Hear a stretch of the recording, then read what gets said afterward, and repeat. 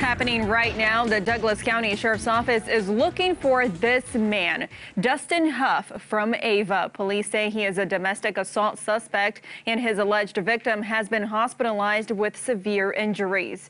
Huff reportedly ran away into the woods with a rifle near the end of KK Highway once new officers were on the way yesterday morning. Deputies did another search for Huff today but have not found him yet. Police say he is considered armed and dangerous and say you should not try to apprehend him if you see him. Instead, call the Douglas County Sheriff's Office right away.